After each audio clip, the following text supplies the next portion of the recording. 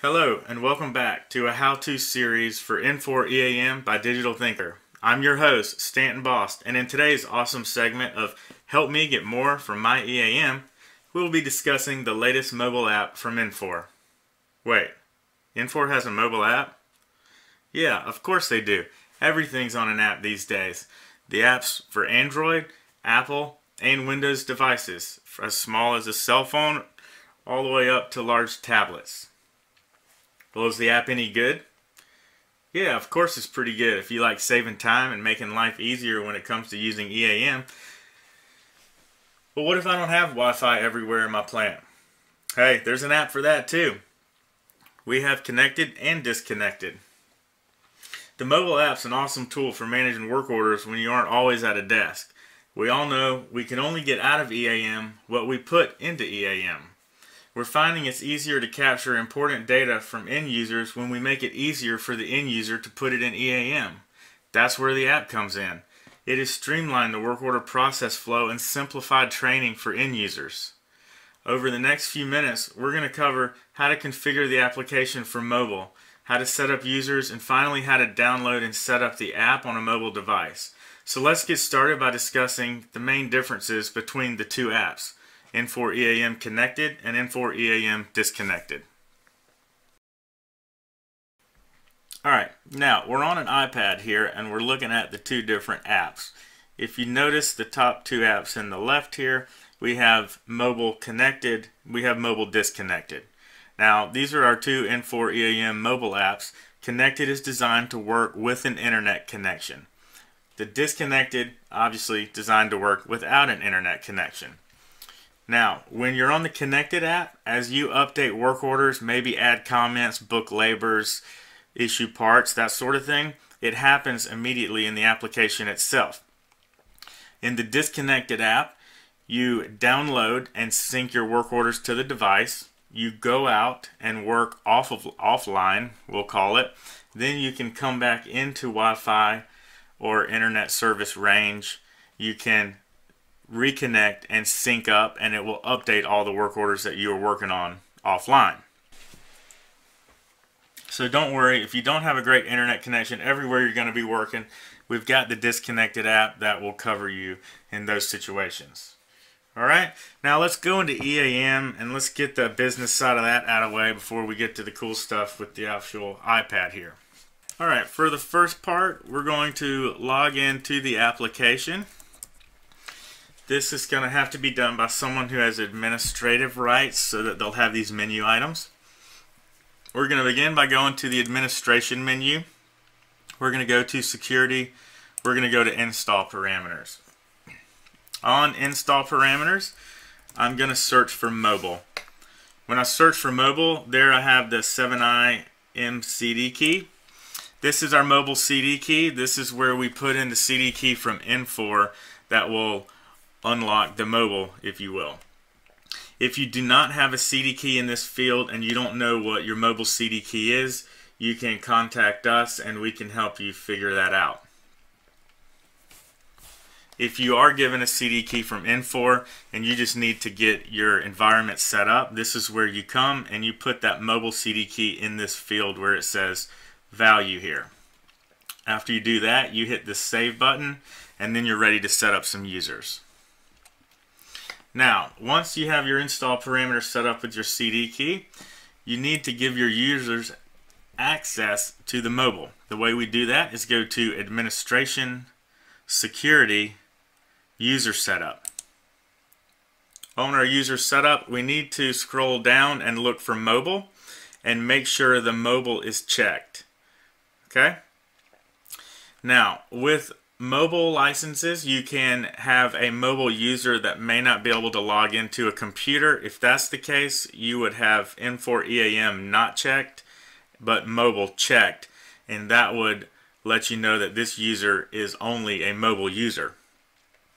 Now we have Mobile Administrator checkbox right here, and what that does is it allows the user to have administrative rights in mobile.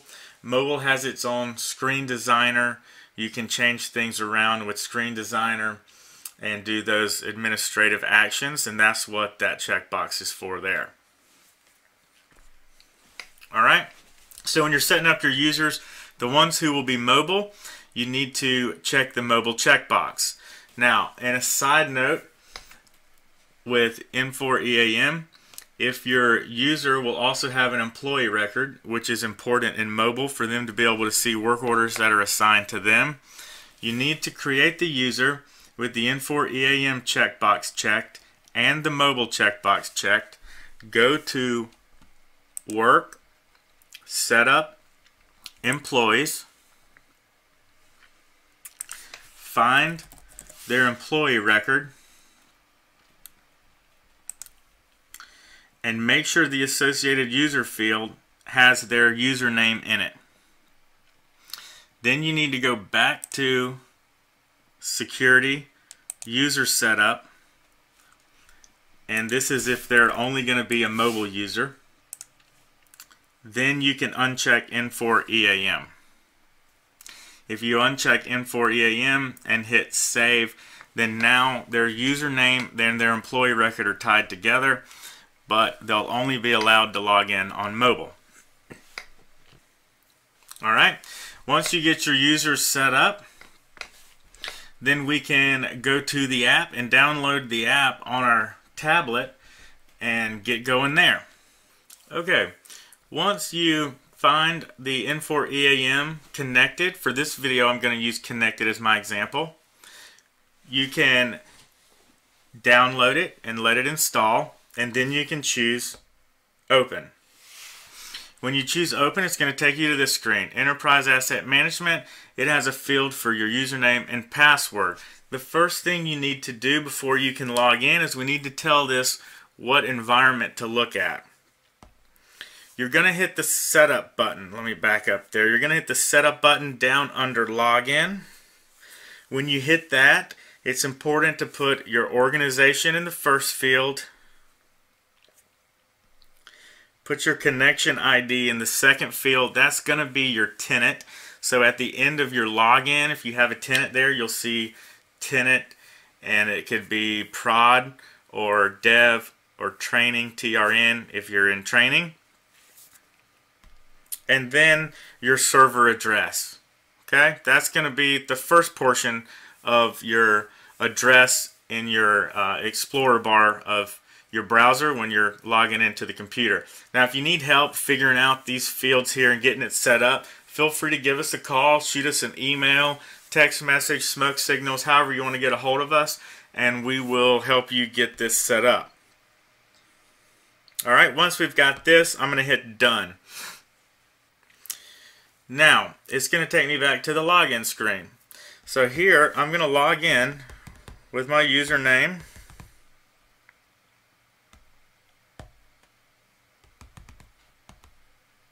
And password, and hit login.